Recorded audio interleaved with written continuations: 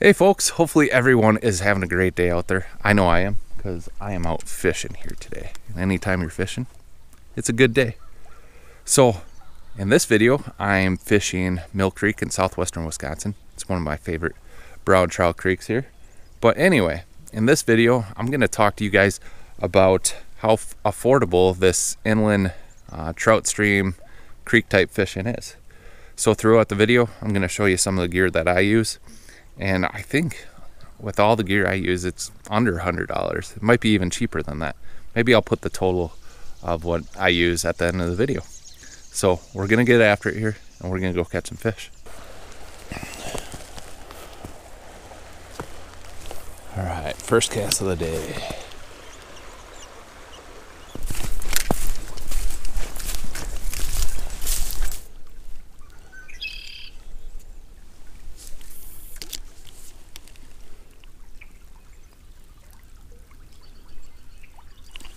Got one, guys. First fish of the day. There we go. Took a while, but we finally got one. Get our hands wet. Oh, there we go. Nothing big.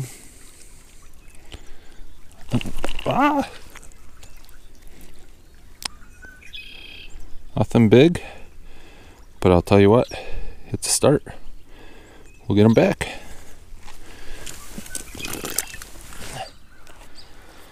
Well, what do I use for a rod? I just simply use an ugly stick. Why do I use an ugly stick? Because it's cheap. I think you can get a combo with the reel and rod for right around like $29 to $40.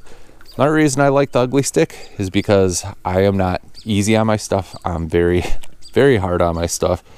And the ugly stick's just tried and proven. It's a good rod that takes a lot to break. But I use a 4'8" ultralight action. The reason I use a 4'8" is because you see all this shrubs and timber and stuff like that. It allows me to get through it easily, and it allows me for good casting in tight spaces. That's why I like a little bit shorter rod like this, and it seems to have just enough backbone for these inland creek trout. So let's get to casting here.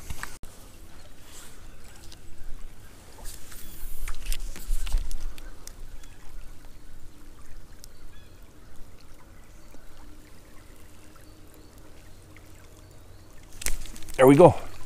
Got another one, guys. This one feels a little bit better than the last one. It's two out of this little pool here. Oh yeah, that's a beautiful one. That one has that yellow belly. Super cool fish. It's two out of this run. Oh, look at that red fin right there. Super cool. Yeah, those ones are the cool ones. That's a pretty one. It's got that vanilla type buttery belly. All right. Let's get this feller back. See you, bud.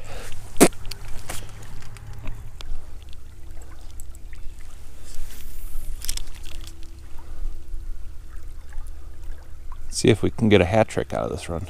We got two.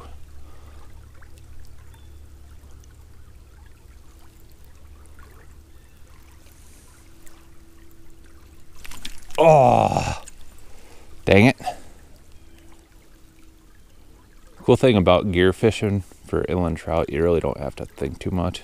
Just read the currents, cast into your eddies, slack waters, current seams. Well, what am I using for a weapon to throw at these fish? I'm using this Panther Martin here. It seems to be really effective. I honestly have not changed his bait since last spring because it just puts fish on shore. It's kind of like a crawdad color that I'm using to target these brown trout. I believe it's 16th ounce. I believe you can pick these up at major outdoor retailers, your local shops, Walmart, or even their website. Yeah, and I believe a 2-pack's like anywhere between $3 and $5. And I recommend picking up, you know, 2 or 3 of them at minimum, because see all this stuff, chances are you're going to cast in it and you're going to lose a bait or 2 every once in a while. So let's fish our next pool here.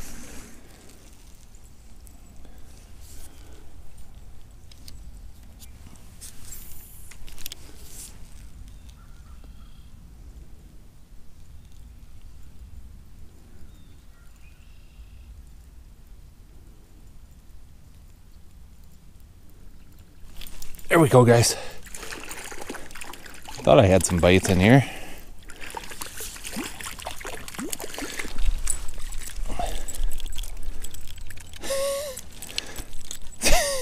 Jesus. That's a little messed up. Here we go. Another beautiful brownie right there. Freaking A. Get this guy back.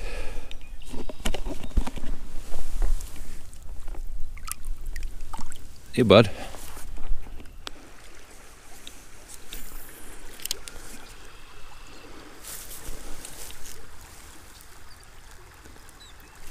There we go, guys.